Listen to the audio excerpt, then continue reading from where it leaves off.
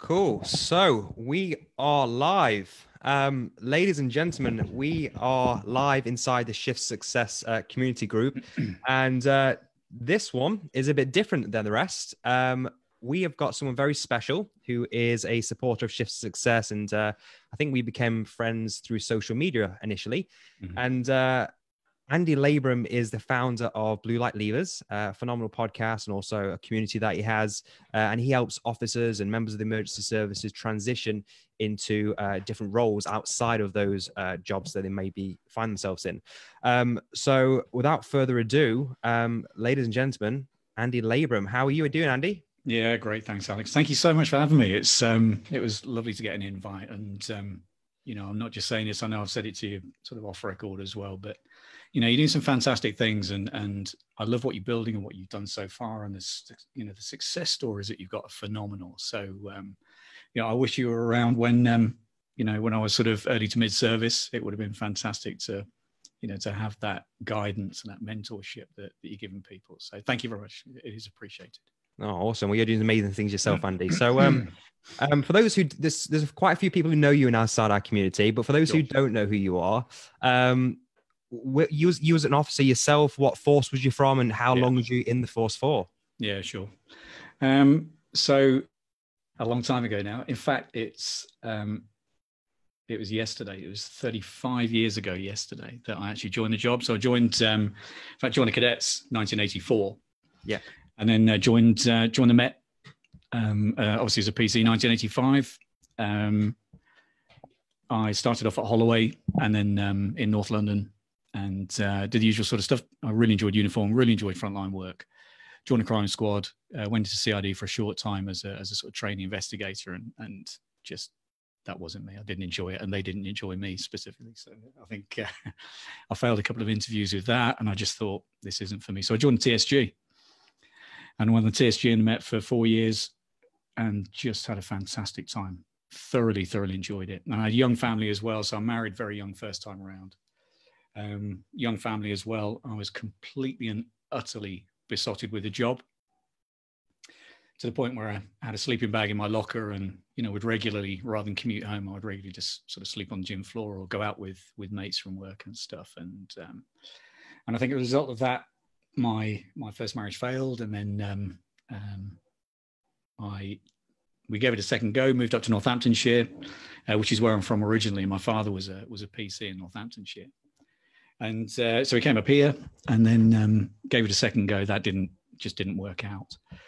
But while I was up here, I worked on shift in Northants. I also I was really fortunate. I was a dog handler for a while as well, which is extraordinary. Just had an amazing time as a dog handler. Thoroughly enjoyed that. As firearm support dog as well, and just really loved that frontline work. And then while I was a dog handler, I had a call from my ex saying that they had some news, and she'd remarried, and it turned out that they were heading off to Australia, and with my daughter. Oh wow! And the reason I say this, it just gives a little bit of context. I was really fortunate in terms of I had a fantastic career. I thoroughly enjoyed what I was doing. But there were a number of times in my career when actually I was looking for other things, but there was nothing around and no one around in terms of who could help me. So there was no one like you in terms of, building a side business. I tried multi-level marketing for a little while and did okay, but, it just wasn't enough. And then that happened, and obviously I had to give my permission for my daughter to head to Australia, and which I did after taking some legal advice. And that was another period really where I sort of questioned whether I wanted to remain a cop. But I was in the pension trap as well, and I was stuck there, and I didn't really have any options. I didn't know what I could do outside of the job. It was all I'd ever done since I was a kid, really. And as I said, there was no one about, there was nothing around to sort of help or give guidance or support. I got promoted while I was on dog section, and ended up supervising some people from your group as well, which is fantastic, some lovely people. And that was just an absolute honor. It really was. It was, and for me, being a skipper, being a supervisor, I never took the inspectors. I was a sergeant for almost half my service, and I just loved frontline operational managing teams. So I did response, neighborhood, Then I moved on to the firearms team. I was a skipper on the firearms team and a bronze commander on the firearms team, which I really enjoyed. But I was never really a natural shot.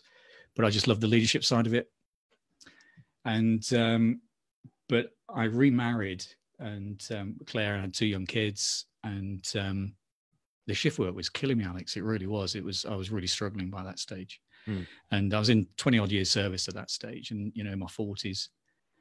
Leading firearms team, it was really hard graft, and I literally felt like death all the time. I was exhausted, and I was exhausted at work, doing long hours and everything else that you do, and obviously you're first in, last out, and it was quite hard work. And so I went to my doctor and said, look, I need to change. Something has to change. And he basically said, well, you need to either change your job or you just got to find something within the job that you can do. So actually, I was quite fortunate as a public order trainer, and head of operational training role came up. And so I went for that and managed to get that, which for the last couple of years of my service, so sort of about 4 years to go, I'd been frontline up to then. Went into a training role for a couple of years, and again, thoroughly enjoyed that. But then that amalgamated with other East Midlands forces, and I just didn't really like where it was going. So I thought, well, I'm quite happy if I end up in custody or whatever, that's fine, and just do whatever I do to sort of see my time out. And then I was offered a project role.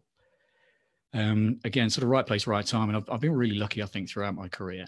A lot of the time, right place, right time. And a project role came up, and it was for a full force amalgamation and a massive collaborative program. And they asked, because I was firearms, dogs, and public order background, well, they basically, what the jobs are like. They'll turn around and go, well, you'll do, you've done that, you can do this. And I'd never done any sort of project management or anything like that I really considered to be project management. And so I led a couple of work streams for that, and it landed okay, and managed to sort of finish that just before I left. But actually, looking back in hindsight, there were other things that I got involved in that were actually project management. So while I was on the firearms team, I helped, in fact, I actually led the schools program. We had no schools program in place to take firearms officers into schools to teach them about the dangers of carrying, imitation guns and knives and that sort of stuff, and the risks around that. That's a project. I taught people how to deliver that. I put it all together. I went around the UK to find best practice. And, when I was a neighbourhood skipper, I got some funding and set up some funding for some kids who are right on the cusp of criminal behaviour. And involved in antisocial behaviour and such like, and we managed to get some funding from the council and match that with the police, and did some whitewater events with them, and got the Safer Neighbourhood team with them as well. And that was projects as well. And so I guess what I'm trying to say in a roundabout way is actually, we don't think necessarily that we've got these skills and abilities and evidence. And I've never done project management, but even that side of things you have. And that's really where this sort of started from.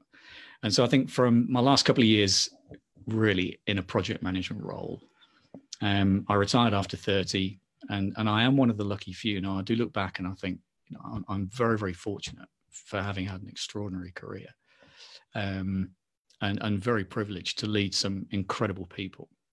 And there's the odd numpty. That's the job, There always is, isn't there? There always.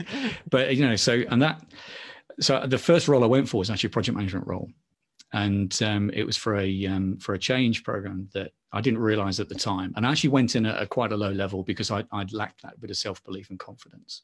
So I went in as something that was basically a junior project manager, junior type of role, and I'd always wanted to really push myself outside of the job. I just wanted to really see what I could do and how far I could get outside of the job, and what I could actually do. But I still lacked that little bit of self-belief and confidence. And so I went in at this particular level, interviewed for it, got it, and then I didn't hear anything for a few weeks. And I thought, oh no, here we go. Something's gone horribly wrong. And then I had a phone call from a particular project manager who called me in and said, look, we'd like to see you again. So, okay, second interview, no problems. You're going to meet the program manager, no issue. So I went back in, and that actually turned into a second interview, and I didn't realize at the time, but they'd seen something in me, and I think this happens a lot with cops. They'd seen something in me that they felt, actually, we want you to go for the next roll up, and we think you're suitable for the next band up. Amazing. So I got that, and right at the end of the interview, they said, what salary are you after? Now, I'd never been asked that in sort of 30 years, 31 years all total. I'd never been asked, what am I looking for in terms of salary? So I had no idea. I was completely flummoxed. And so I basically just added a bit on top of my top rate skipper's salary. And they snapped my hand off. And I thought, oh, I wish I'd come in a bit higher. I was gutted. Exactly. Yeah. I was gutted I hadn't come in higher.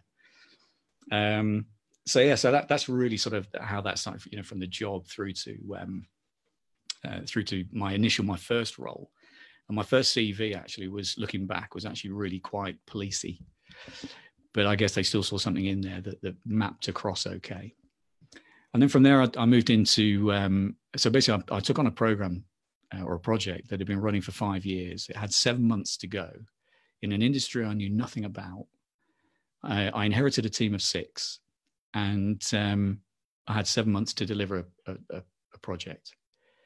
And really using the skills and experience that we picked up in the job, it was just sort of, really pragmatic approach. I had a fantastic team of people, but they were so report focused and they were very data driven, and rather than sort of being results driven. And what does it actually need to do? Well, let's work backwards and let's see what we can do, and let's get this across the line. And we managed to get it across the line. Fantastic time, lovely, lovely people.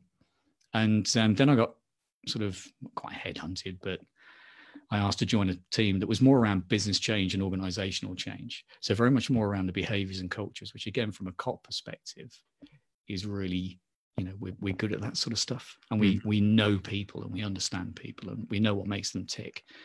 And I think because we'd had change, we've all had change done to us for so many years.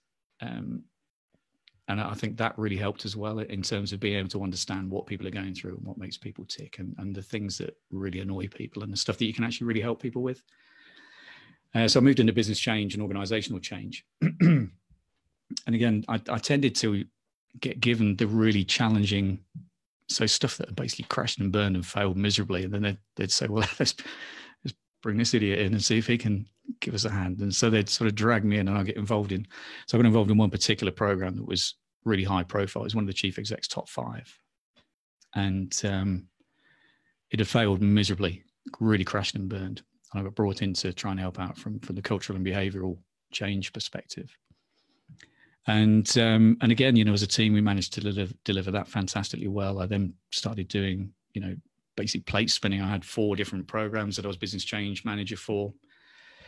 And then January last year, and all the time while I'm doing this, I've had numerous interviews, and I've been an interviewer on many occasions, both in the job and, obviously resourcing wise for different organizations. And, I got accepted for a consultancy and really, really fortunate sort of things I've been involved in, and some government agencies and stuff. And I was obviously picking up some knowledge and skills, and alongside the skills and experience that I'd picked up in the job as well. And because of the background I had, I thought January 2019, I thought I'm going to go freelance and just give it a go as a consultant, as a freelance, basically. Got one particular role, and very, very quickly, in fact, before I joined it changed into a permanent role. So that crashed and burned. And then I started to think, oh my God, have I made the right decision? Have I, I went from a permy role, permanent job, and having had secure roles my entire life, and then moved into a consultancy role where you really are sort of, you've got a week's notice and you're out type thing.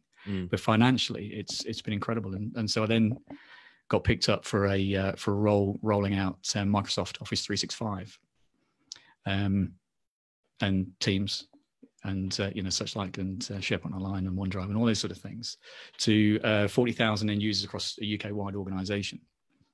And so that's what I've been doing for the last 12 months, alongside some other stuff as well. And it's just grown and grown from there, really, in terms of my own knowledge. And if someone had asked me, a couple of years, well, so 5 years ago, when I was leaving the job, when I was absolutely terrified, I had no idea what I was going to do.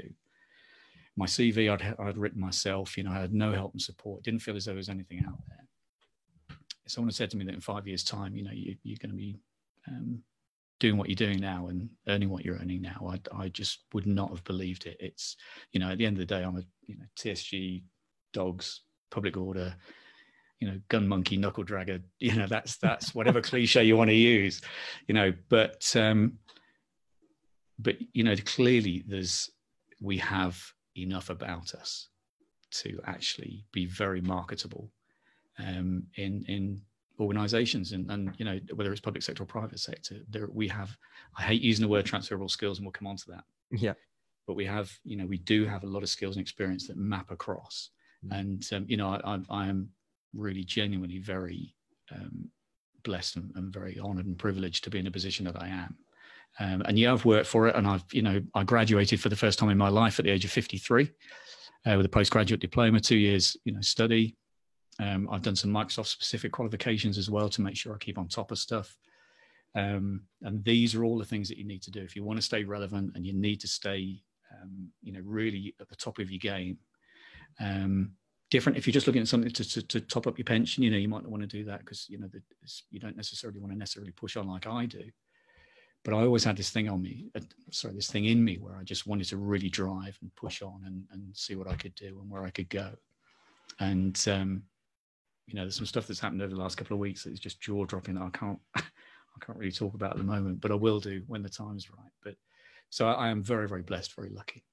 Amazing stuff. Wow, awesome stuff, Andy. So what do you do now? Tell me more about you know, Blue Light Levers. You help emergency services transfer into different careers. Tell me more about that. Yeah, of course. Yeah. So basically, it started off because, you know, obviously word gets around, doesn't it? And if it's basically you know, people were coming up and saying that, you know, we're really keen to move on and do new things, and whether they were coming up to retirement or whether it was mid-service. And so more and more people were approaching me, and I was getting referrals as well, and getting other people coming up and saying, look, you know, can you give us a hand? You know, can you look at my CV? Can you do this, that, and the other? And, you know, I didn't charge. It was all, I just wanted to help people out. Genuinely wanted to you know, do the right thing by people, because I know what it's like. And it just sort of grew from there, really. And it got to the point where it had to scale. I needed to do something with it, because it was just getting bigger and bigger and bigger. So, you know, some of the biggest questions, really, you know, you get a lot of questions about how do I write a CV and, you know, LinkedIn profile, those things. But the biggest thing really is actually that having that belief, giving people that belief that, you know, if someone like me can do it, which I know is a cliche, but if someone like me can do it, you know, genuinely anyone can. And it is a cliche, and you hear it a lot, but it's absolutely true. And so it was, you know, I was helping more and more people. And so I thought, right, I need to really, you know, do something with this in terms of actually getting people more help and support, because, you know, I work full time. I am flat out full time. And, you know, I do have things on the side, but ultimately, all my eggs are sort of in one basket in terms of I'm swapping time for money. Mm-hmm. And so I am developing stuff on the side, as you know, as I'm sure you know, and there's other stuff going on as well. But my massive, you know, the bulk of my income is from a job. But there's more and more people coming in, and I wanted to give people more support and scale it. And so I created a Facebook group. But the first thing I did with the Facebook group, which is obviously Blue Light Levers, it's a private Facebook group. The first thing I did was actually put in a load of cops that had successfully transitioned to new roles. Mm-hmm. And I think I'm crap at data, but one thing I am good at is networking and leading. Mm-hmm. And, you know, if you ask me detail or spreadsheets and stuff like that, it's pointless. But when it comes to actually sort of developing relationships and helping, supporting and networking, then that's where my skills lie. And so I think, you know, it's got all these people on and new into this Facebook group in some incredible roles, amazing people who were so willing to help, and you know, different emergency service groups, but predominantly police. And then the next thing I did was put in a lot of coaches and mentors, and yourself, obviously you're in there as well. I'm very grateful for that. But, you know, I've got some extraordinary coaches, you know, some of the top coaches in the UK are in that group as well. And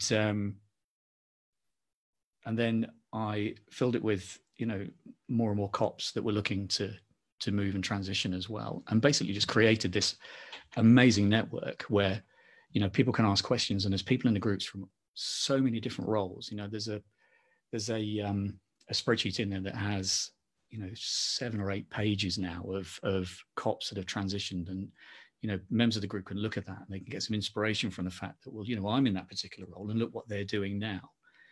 And, you know, I've helped lots of people. You know, I run a program as well called Blue Light Achievers Fast Track Program. And, you know, I've had people through that program that, you know, one absolute superstar that within 5 weeks has gone from having absolutely no idea what she wanted to do to getting an amazing job within safeguarding and education. And it's just an absolute privilege to be able to help people through like that. And, you know, I'm very lucky. There's some great people in there. I manage it like you know, I manage that group. I'm pretty harsh. There's no second chances. Yeah. One crap comment and they're out. You know? And that's one thing I want to notice as well. With there are a lot of cop Facebook groups out there, absolutely. And I must say that yours is like a beacon of positivity and, you know, supportive. Whereas there's a lot of other larger groups where, you know, someone drops a comment in there and you've got a lot of people just seeing the doom and gloom in something, or taking the piss out of someone, and isn't very helpful. So I like that cutthroat kind of ability that you've got to your group. And it's something we do at Shift Success as well. It's exactly great. That. Yeah, no, I'm very aware of that as well. And I think you've got to have that. There is so much nonsense out there. And particularly, you know, the group also has recruiters in there as well. And we've got some fantastic recruiters. And I mean, proper niche recruitment firms in there as well. And, you know, they don't post things every day. But they watch what's going on and they contact people, and I put them in touch with the recruiters if I think there's specific roles or a skill set that these people have. So I don't allow any nonsense in there, and there is no second chance. But when people join the group, they know that. And I don't even give people warnings. You set the comment, tone.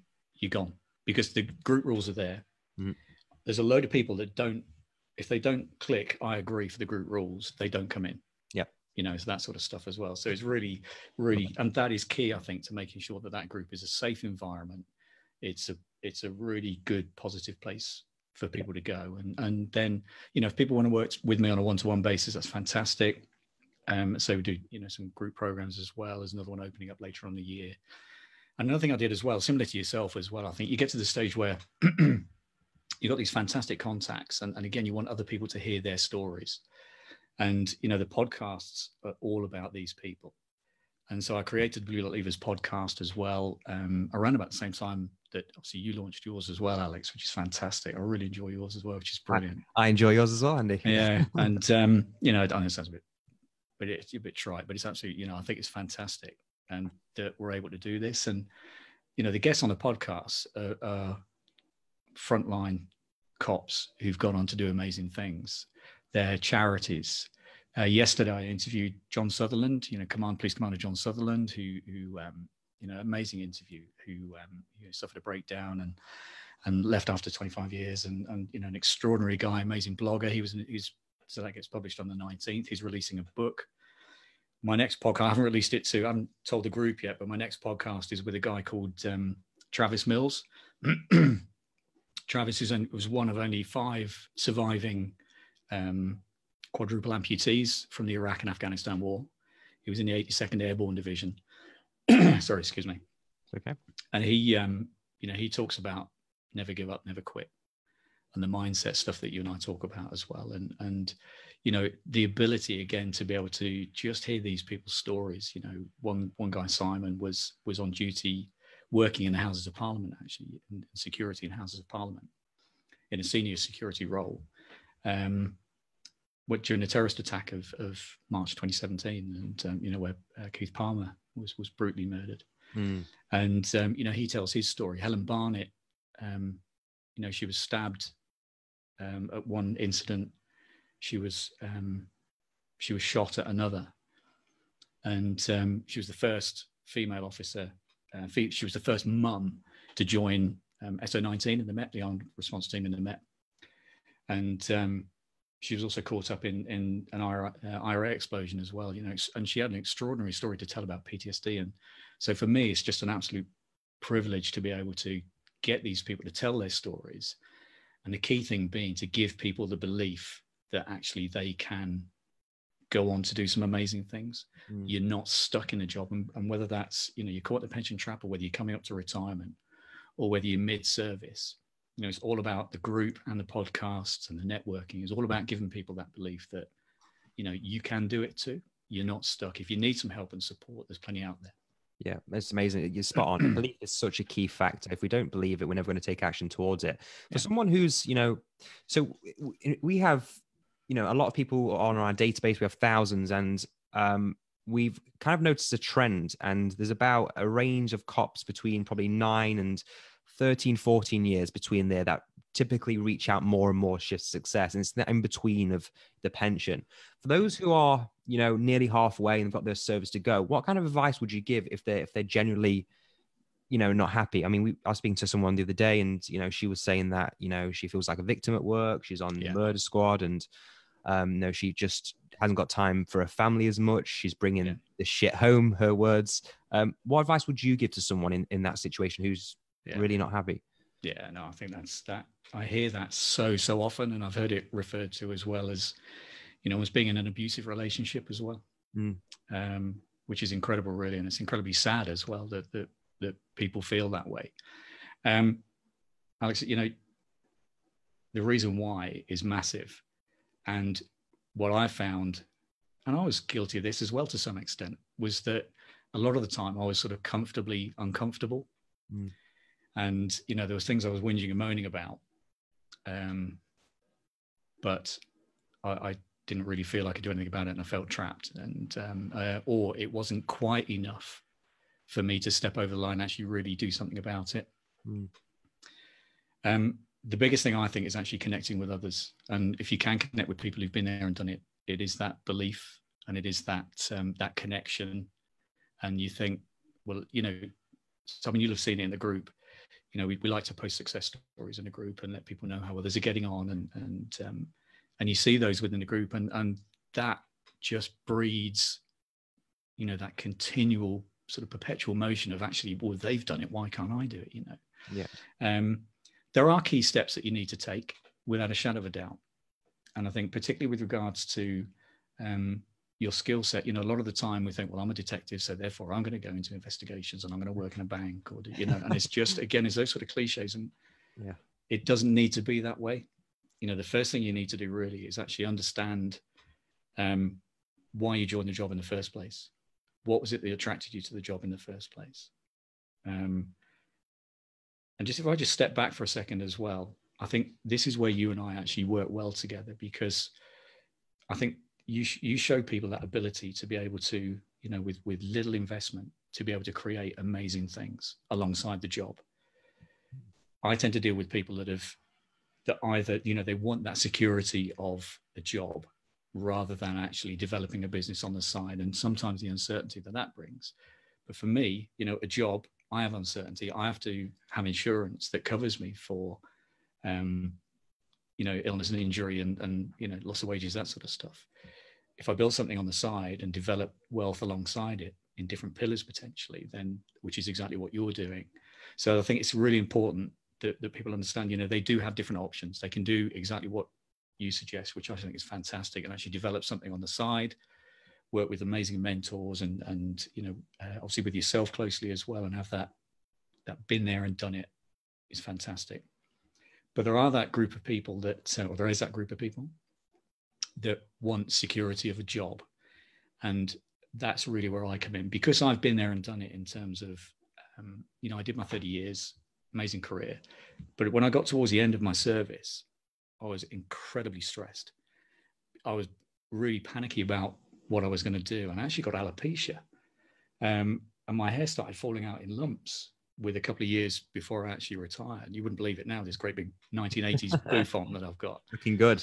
But it really did actually start falling out in lumps. And it took a few years to actually, it took just before I retired, ironically, to grow back fully.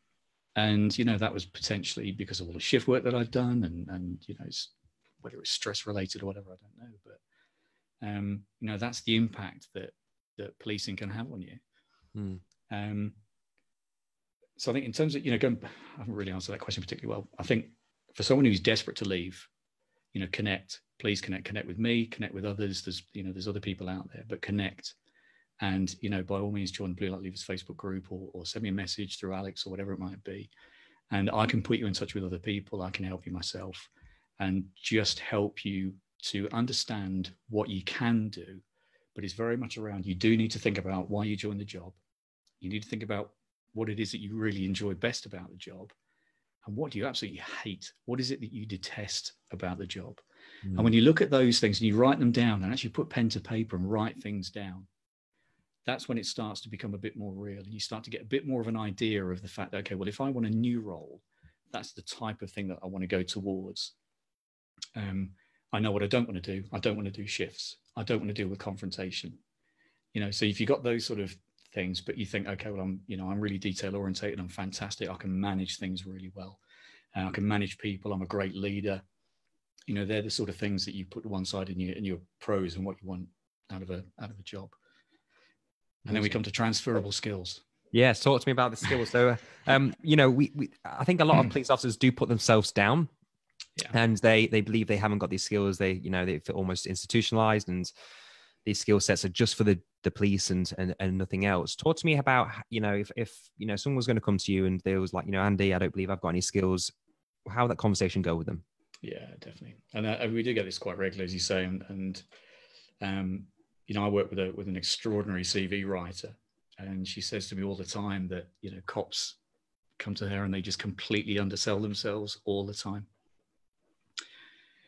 I do want to tackle something that is a little bit controversial here, though, and that is this thing, transferable skills. Mm-hmm. We have skills and we have experience. People are going to hate me for this. We don't have transferable skills. Okay.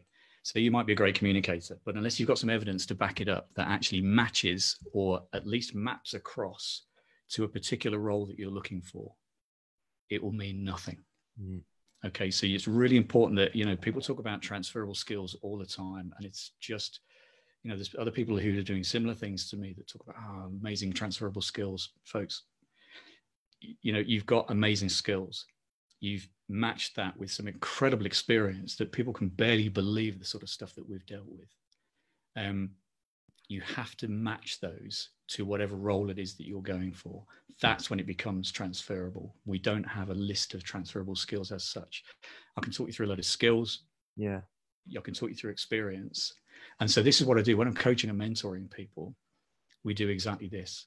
And one of the things I talk about most is, what are they most proud of? What are their achievements? What is the stuff where they've actually made a difference? And that's how you start to tease out these transferable skills and experience, if you get what I mean. So yeah, do employers look for that then? So what you explain there is, look for experience combined with the skill. Yeah. And that's where the kind of the juice is, so to speak. 100%. That you have to, and this is why a generic CV won't work. Okay, you cannot have a generic CV, and we'll go into that a little bit later, I'm sure. Yeah. I've got a statistic actually that I use a lot in the coaching and mentoring that I do, and it's from Harvard University, from Carnegie Foundation, and from Stanford Research Institute. Okay, so they know what they're talking about. Yeah. And what they basically say is that success, and I've got an exact quote here actually, success in getting, keeping, and advancing in a job depends 85% on people skills or soft skills and only 15% on technical skills. Interesting. What you've got to do is then map those soft skills across to a particular role. And like I say, that's why you can't use a generic CV. You have to make sure that your CV is specific. And I'm sure we'll sort of come on to that a little bit later. But, in terms of actual skills themselves, really you tend to have certain groups. So you might potentially have some leadership skills. And within those those softer skills that we've got, that will be things like, the ability to make decisions under pressure, managing teams, managing upwards as well. Coaching and mentoring. We talk about communication skills, but we have the amazing ability to communicate with people at all levels. And again, I sort of scribbled a few things down here that are on CVs and that I love that we as cops have in abundance. And if we can map these across to evidence, that relates to a particular role that we're going for, exactly as you said, that's where the magic happens. Because basically what we need to do is get through the door. People need to see your CV and go, yeah, that's great. And then when you get through the door, that's when, you know, those first few seconds are so vital, and the impression that you make. And a lot of the stuff I do, you know, both on the course and in individual coaching as well, very much around mindset and you know, mindfulness and breathing and all those sort of things as well. So I could do a load of stuff regarding that as well. But you think of it from, you know, those softer skills and you know, the ability to collaborate is so important. So for me, the key things that I'd love to see in a CV, I think, from cops, honesty and integrity. Okay, we have honesty and integrity and abundance. You know, that ethic, that work ethic is so important. The ability to collaborate. And if you think of the sort of things that we do from, you know, whether it's working with educational establishments, social services, other departments, you know, we have to work in a collaborative fashion, that we do that all the time. Something called stakeholder management, which is very CV speak, very project management type speak. But again, it's something that we are so good at. You know, so we might call stakeholders are our customers, if you like. So our stakeholders are people that we deal with all the time. There are senior officers, there are line managers, there are partners, you know, as in our colleagues. They are our police staff, they are members of the public, they're the villains. You know, this is stakeholder management, and your ability to manage their expectations, your ability to actually deal with them is key. And again, you know, these are great little nuggets of wording and evidence to slip into a CV or on your LinkedIn profile. You know, that ability to communicate at all levels, so important. But we do that in written format. We do it non-verbally. You know, we have the ability to be able to do it in writing. We can do it through presentations, facilitation, those sort of things as well. You know, so again, that's other ways in which, you know, if you're looking at a role within education, they're the sort of things that really tick those boxes. And another one I think is key is resilience. You know, we are so resilient. We have put up with, you think of what the average cop, detention officer, whatever it might be, sees in you know, in a few years is more than the vast majority of Joe public will see in their entire lifetime. You know, shift work, working significantly under pressure, being able to manage workload and prioritize workload under significant pressure. You know, these are all these amazing soft skills that we have. But that the key really is then finding some evidence for a particular role that you might like and just mapping it across. The employer sees that. Absolutely. That's exactly what it is. Love it. That's great advice, everyone. Taking notes on that. So, and I suppose that onto my second question, that's how you make your CV stand out if an employee, because I mean, the thing with, you know, what I found is, and I'm sure you might have noticed this, when cops don't get the training or they go out and apply for jobs and they get disheartened or they'll get turned down by employers. You know, the reality is as well is because that having another job, believe it or not, is very competitive. So taking Andy's advice here is going to actually separate you from the pack and give you that more increased percentage to actually get the result you want, which is that job. Yeah, there's a few things that you can do here. So from a LinkedIn perspective and a recruitment perspective, okay, so how to really get noticed by recruiters. There are a couple of things that you really need to be doing. Your LinkedIn profile shouldn't map your CV exactly.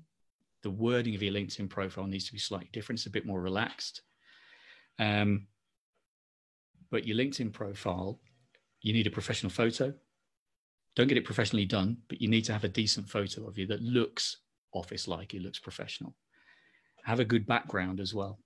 You know, so with LinkedIn comes with a standard gray, blue background thing that looks pretty naff.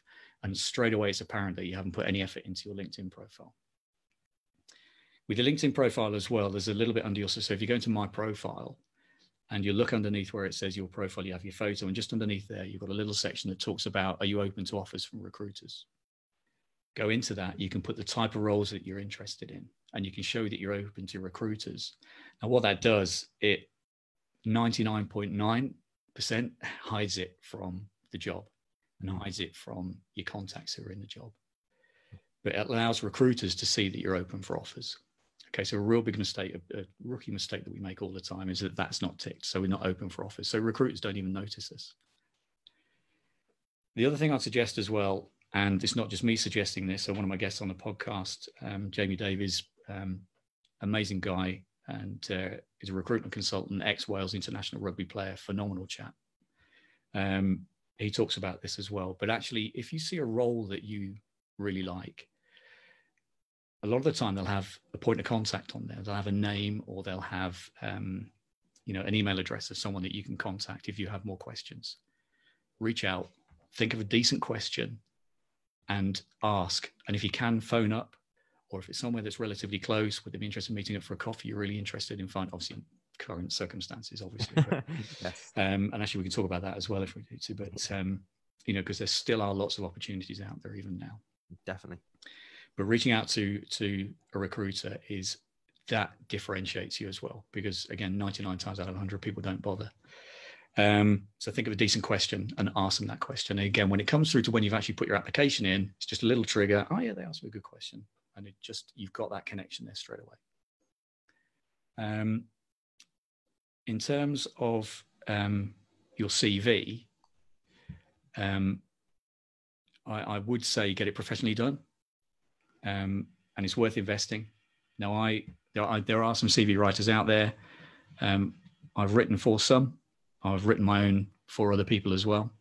But one I strongly recommend is someone called Charlotte Eve, and the reason I recommend Charlotte Eve is twofold, really. She's written CVs for cops globally. She's been a professional CV writer for over 20 years. She's a member of the Blue Light Leavers group, and her podcast is by far the most popular podcast, episode number 1 on the Blue Light Leavers podcast.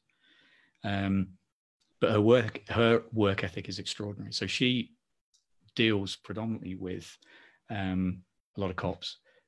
But what I love about Charlotte is the fact that she particularly helps people who have been maybe either unemployed for a long time, or they're coming back from maternity or paternity leave, so they've had a big gap in their careers, or people who've been made redundant. She just has a phenomenal human work ethic. For her, it's not about the money. She has amazing connection with she's written my CV, and I've been successful as a result of her. She's written so many good CVs for people who have gone on to be successful, within the Blue Light Leavers group, and she's written for all ranks, within, around the globe, including the Chief of Police for New Zealand and loads of them sort of stuff as well.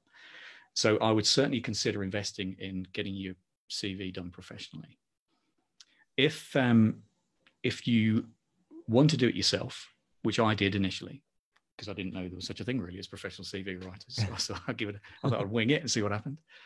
Mm-hmm. There are loads of free templates out there. And again, Charlotte, her organization is called CK Futures Limited, and she has loads of templates available. And if you say that you're from Blue Light Leavers as well, then she'll add a load more freebies to you as well, to give you as well as a result in a pack that she sends out to people. But you can go to her website, you can download a load of templates as well, and she'll send some stuff out to you as well. She's exceptional. And there's lots of stuff. There's stuff on LinkedIn as well. But keep your CV simple, but it has to be achievement led. Okay, so use bullet points. So for example, your header itself, so you might term it executive profile, whether you might start it, or professional summary.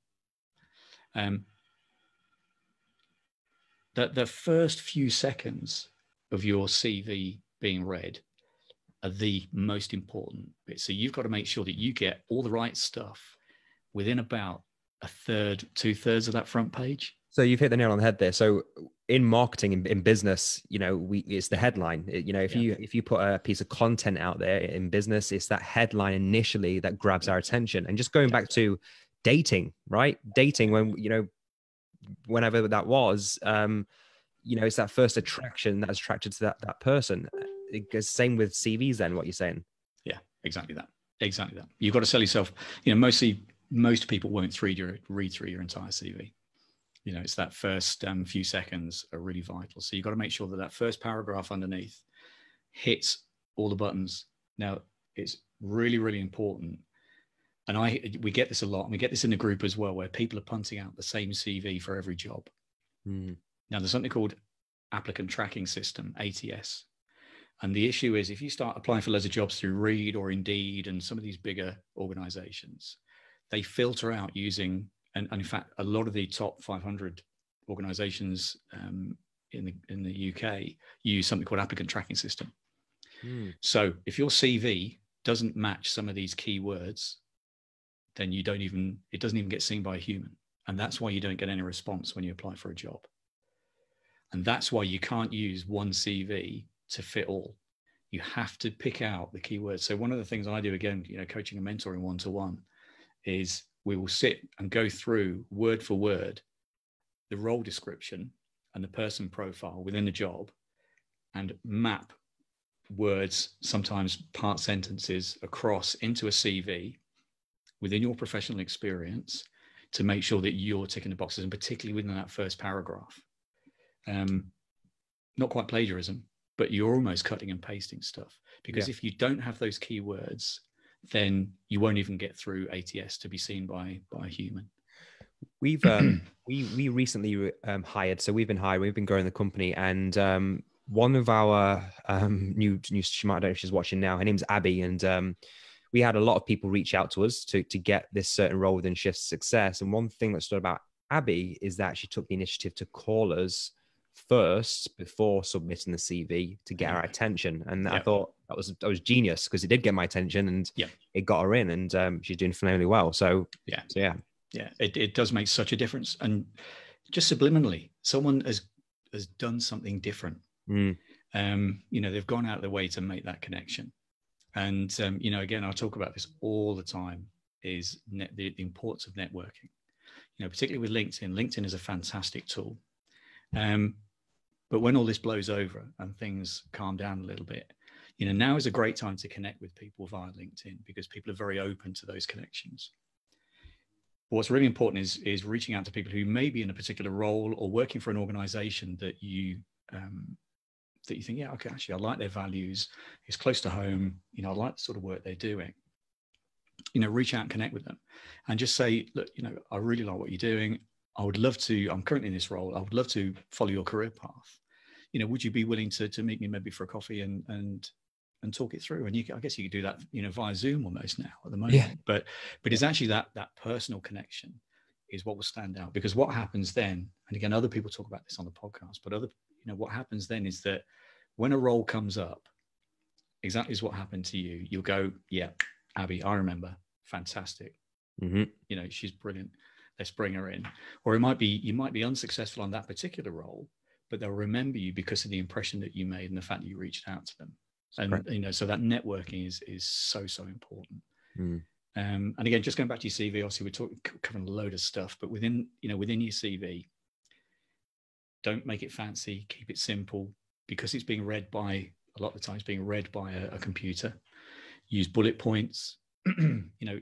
If there are certain qualifications that you can do, if you don't want to build a business on the side, but you want to go for a job or a particular career,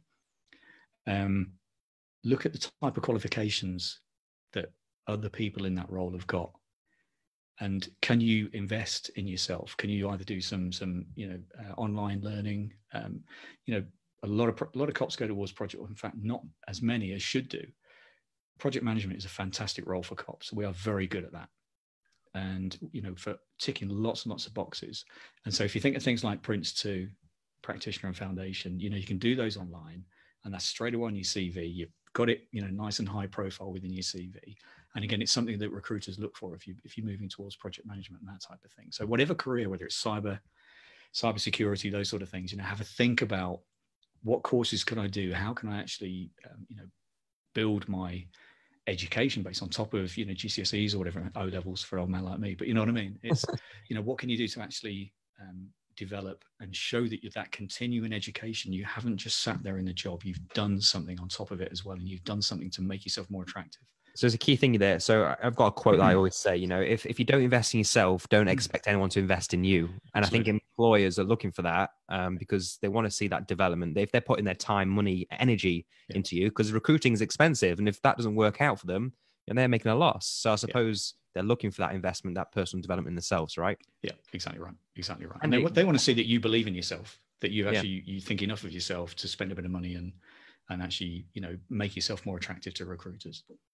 Yeah. Or employers. I've got a question. This is off topic.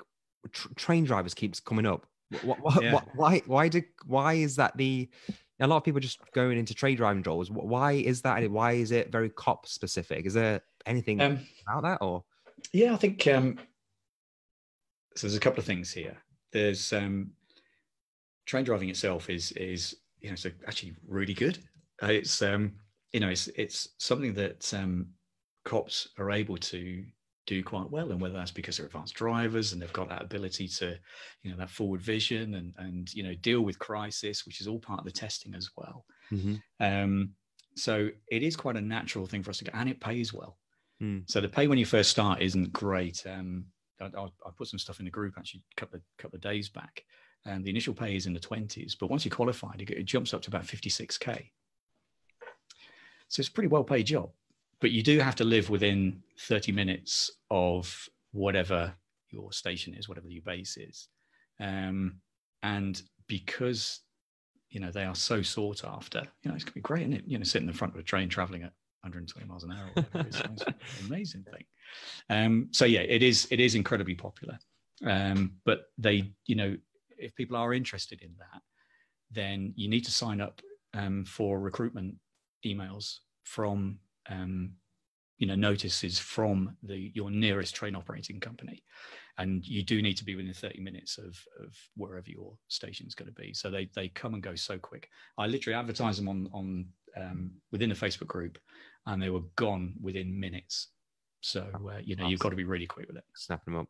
Yeah, Andy, that's amazing. We've talked about your story, transferable skills, and we don't like that word, but skills, and also experience with that. We've talked about CVs and what makes people stand out for employers, and also how to get noticed, by recruiters. Is there anything else, that kind of bit of wisdom you want to give before the end? I think people do have options, and whether that is building that business on the side and developing something that you help people with, or if you are looking for a new role and a new life and a different way of working, please believe that it is very doable on both sides. You can build a phenomenal business on the side, or you can find these other roles that actually are really meaningful and don't put you under the same pressure that you're under now. Connect with me. If you're not sure how to connect with me, then get in touch with Alex, and he'll put you in touch. But join the group as well. You're more than welcome to Blue Light Leavers group. Just reach out to me as well. Andy at bluelightlevers.com if you want to email, and also through the Blue Light Leavers Facebook group. And there's a podcast as well. And it is very doable. Ex-dogs, ex-firearms, ex-public order. Loads of people have done so many fantastic things and moved on to some extraordinary careers just by being brave enough to take that first step and actually go, right, enough is enough. Let's have a look at what's out there. Let's connect with people who've been there and done it, and let's see how things develop. And it could be as little as 5 weeks. There's a guy who posted in the group, I don't know if you saw it, Alex, was a guy who posted in the group yesterday, literally 2 weeks. He's a guy who retired from the job. He had his CV done really quickly by Charlotte. He and I had a conversation, gave him some pointers, and literally 2 weeks he's gone from having no idea what he wanted to do to finding a job. And it's a difficult time at the moment for a lot of people with everything that's going on, both mentally and from an employment perspective as well. And from a cop's perspective, this may not be the right time. You've got some security and everything else, but if you are looking, there are loads of opportunities out there still, particularly with things like fast moving consumer goods. Within IT, I've had more contact working in IT over the past couple of weeks, and I'm Mr. Popular at the moment because I'm rolling out Teams to 40,000 users. We've had 50% adoption in the space of 3 or 4 weeks, and I'm having people contact me pretty much on a weekly basis at the moment saying, "Are you interested?" So there's opportunities in IT. There's opportunities obviously within the care sector. There's opportunities within NHS. Huge opportunities at the moment within National Crime Squad. They are recruiting like they've never done before. And this is going to go on for the next 12 months or so. So they're on a massive recruitment drive. And don't let the that sort of baseline salary put you off, because when you take away your additional pension costs and you take away other things that you're paying for at the moment out of your salary, I promise you that you will be there or thereabouts if you go for something that is just a few grand under what you're currently on. In fact, you could end up being considerably better off, and you get much better work-life balance as well. So don't be fooled by that baseline salary in any role that you can see out there. What, you know, it's happiness though. Like what's the cost of massively. happiness? If you're going to drop 2 grand in salary, but you get to spend more time with your kids, or, you know, be happier, get rid of anxiety and depression due to the job, then that's the safe. You're not coming back. This is one life you've got to live. Yeah, without a doubt. It's so wise. And again, you know, I've had the absolute privilege of helping a few people who have been in that situation where they're at breaking point. And one in particular who first time I met, you know, was just in floods of tears. And she took a role that there's a few grand less than what she was on as an inspector. And just a phenomenal human being. And, you know, within a few months, she's got a fantastic role in project management, doing incredibly well. But her home life has changed beyond all recognition. Her stress levels, she looks different. You know, you can just see it. You know, she's doing extraordinarily well. But again, it's just having that, I've had enough. I need to do something about it. Connect. Let's, you know, connect with people who've been there and done it. Exactly what you're doing as well, Alex. You know, you've been there and done it. You know a lot of people that have as well. You've got those success stories. And that's what makes the difference. Awesome. Andy, you've absolutely been a gentleman. You've always been a gentleman since I first met you. I know you've came to one of our events before as well. And so lucky. Thank you for allowing me to do that. That was amazing. No, it's okay. It was an absolute pleasure. And for anyone who wants to get in touch with Andy, please do add him as a friend on Facebook or LinkedIn, or reach out to his group. It's a phenomenal, positive group of helping gain jobs and different careers. And yeah, Andy, you know, you're an inspiration to many, I'm sure. We've got a lot of comments, and if there's any questions in this Facebook group, I'm sure myself and Andy will go back and answer them for you. Okay. Thank you so much for your time. Really appreciate it. Thanks for having me on. I'm really, really honored. Thank you.